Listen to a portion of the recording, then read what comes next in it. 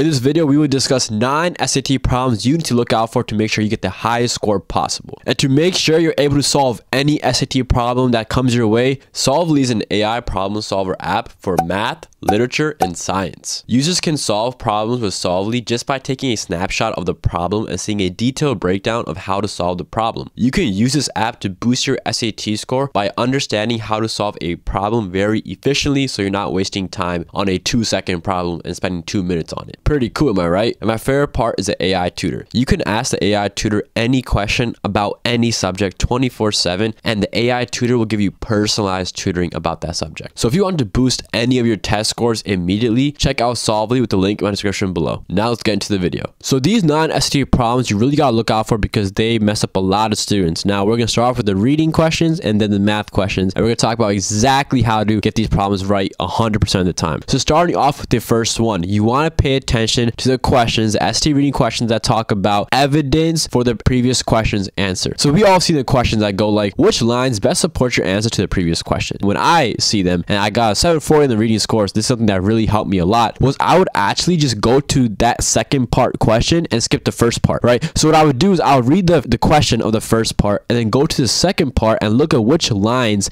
the question is talking about. I would go to the lines, I would read those lines, and I will see, oh wow, this piece of evidence right here gives me the answer to the question in the first problem. So this way, not only do I find the lines that correspond to the correct answer, but I also find the correct answer, because one way you can do it is just read the entire passage, try to find the answer to the question, and then see which lines got you the answer. Or you can do the faster way, which is by just going to the lines mentioned, because one of those set of lines of the 4 answer choices they give you is going to have the explanation to the answer, right? So it's a fast track way of finding the correct piece of evidence to answer the first question, and then as a result answer the second question. It's a quick hack to get those problems correct much faster. Inference questions is the second biggest question I feel like students miss the most. In fact, it's the one that I struggle with personally. And what I would do is I would answer one of the inference questions on the SAT reading comprehension section by using evidence that wasn't really in the passage. I would use my prior knowledge and try to use my own sense of understanding. Well, you really have to understand that you can only go off what the text has told you. So the example I can give you is if a man is walking a little girl down the street, you can't just say that's her father if the text never even mentions any sort of parental relationship, right? It could be any man. In fact, it could be a guy who just found a lost girl and is walking her back to her parents. So you want to just make sure you use evidence that is given in the text. You don't want to try to pull out information that is not already there. Vocabulary questions. When it asks you, hey, what does vociferous mean in line 67? If you do not know what that word means, then you're going to have to use your context clues. If you know what that word means, then most likely you can already eliminate like 75% of the choices or 50%, and you'll probably get the question right. Now, what I usually do is when I see those questions, and I always read the questions first, is I'll underline those words that are in question in the passage right away. And then as I read the passage, once I arrived at the underlined word, I can just use my context clues of the sentence I am reading right now and just answer the question as I go. So this way I don't have to go back to that question later on and try to, find the line and try to read the sentence before and after and try to basically reread that entire section just to answer that question. It's better just to answer as you go. This is the fastest way to solve problems like that. Now, passage 1, passage 2 questions. These questions are really what bake a lot of students because it's like 2 passages in one, and 1 passage is already enough for us to handle, am I right? So passage 1, passage 2 questions, what you want to do is you want to read passage 1 first and then answer the passage 1 questions. Then you want to read passage 2 and then you want to answer the passage 2 questions. And then at the end, you can go and answer passage 1 and passage 2 questions that, are both asked about in whatever question. So the questions that basically tie the passages together. This is a great way to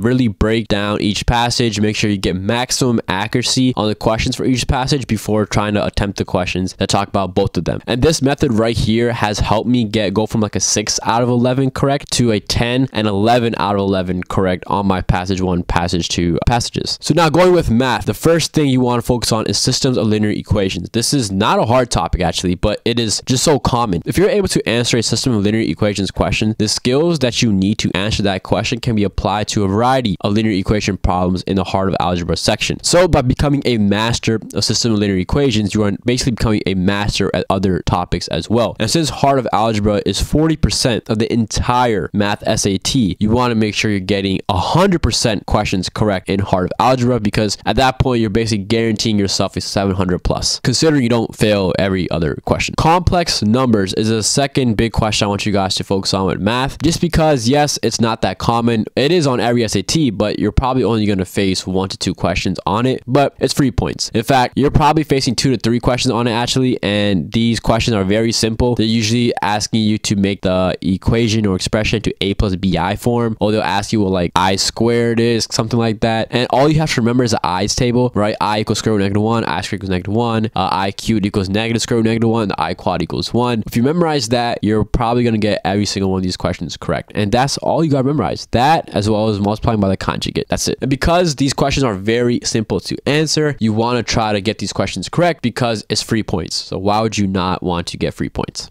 Equivalent expression. This is one of my favorite problems because this is a problem type that can take students 1 to 2 minutes long. But in actuality, it should only take you 10 seconds long. And the reason being, to answer equivalent expression questions correct really fast, all you have to do is it'll give you an x, right, in the given expression. Set it to 0 and see what the resulting value is. And set that same x to 0 in each of the answer choices and make sure to give you a value of whatever the given expression gave you, because equivalent expressions, no matter what input you give it, it's the same output. So if an expression you give x equals 0 to gives you an answer, or gives you a result of 1, then whichever answer choice is correct, if you put an x equals 0 into that, it should also give you a resulting value of 1. So whichever choices don't give you the same resulting value, you eliminate them. And then you keep trying x's, like trying 0, then try 1, and by then you probably already got your answer choice, because by then 3 are already eliminated. And now we got sum of solutions. Guys, sum of solutions is another problem that can take students a lot of time, because what they do is they try using the quadratic formula, then they find each solution. Sometimes they mess up the quadratic formula and they have to redo it, and then they just spend a bunch of time that's not necessary. So what you really have to do to find the sum of solutions of a quadratic is just do negative b over a, and that is the sum of the solutions. That's it. A 2-minute problem, potentially 4-minute, just done in like 3 seconds. And that is the beauty of knowing SAT tricks. And finally, vertex form. Vertex form is something that a lot of students struggle with simply because they just don't touch on it enough. In fact, you should, after this video, find your first YouTube video on SAT vertex form, right? Or vertex form in general, because vertex form is something you have to know when it comes to quadratics, and it's going to help you when it comes to calculus and however higher levels of math you go to. But you really want to focus on getting a equation into vertex form, as well as interpreting a vertex form